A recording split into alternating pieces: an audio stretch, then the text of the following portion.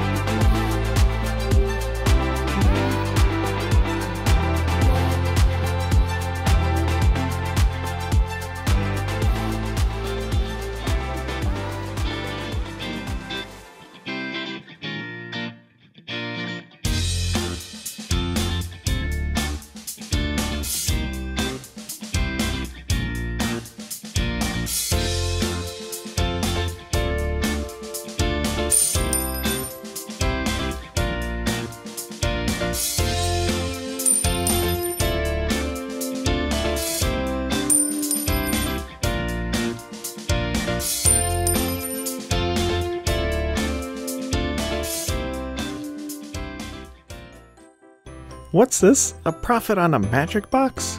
And by a healthy margin? I'm going to try this new thing where I post some of the box stats on the side of the screen, so let me know if you like that in the comments below. Ultimately, both of these boxes would have been profitable, yielding some great hits with Borderless Jeweled Lotus, the Dragon, Sliver Gravemother, and Machias the Unhallowed, which were just great pulls. The prices will fall as more of this is open, but so far, this is a great product. I think Wizards did a nice job on the collector booster experience as well, removing some of the initial commons and uncommons for more room for better cards in the hit slot. I know these are pricey at essentially $50 a pack, and you can certainly get some duds, but I would definitely recommend this over a set booster. It's a shame Wizards of the Coast keeps overshadowing their great set design and releases with exorbitantly high prices, because I think this was actually a decent set with some good reprints. Anyways, thank you again for liking and subscribing, as I always appreciate the support. As always, thank you for watching.